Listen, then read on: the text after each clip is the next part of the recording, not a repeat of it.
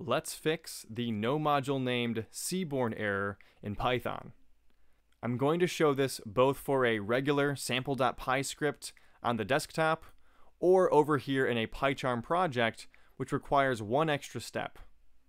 First things first, open up a command prompt if you're on Windows, a command line if you're in Mac, or a terminal if you're in Ubuntu or Linux. And then go ahead and type Python. This will start a Python terminal in which you can enter Python commands. From here, try doing import seaborn. If this does not work, that means that you do not have the package seaborn on your computer, so thus you can't import it. Let's exit this Python window here, and then we need to do pip3 install seaborn.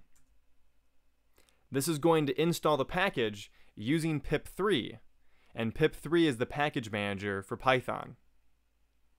Pip3 was introduced for later versions of Python.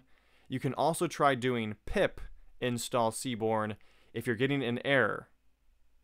You know the package has finished installing when it gives you this prompt again. You can see that now if we run sample.py, my Python script will run without any errors. However, if we run our script in PyCharm, you'll see that we're still getting the error. This is because PyCharm uses virtual environments. Click on the Terminal tab at the bottom of the PyCharm window, and you'll see we have a virtual environment prompt. We need to install the package also in this virtual environment. That way, the virtual environment will have access to the package, and we can use it as we see fit. Once you are given this command prompt, you can go back to Run, and then click Run, and you'll see that the problem no longer persists.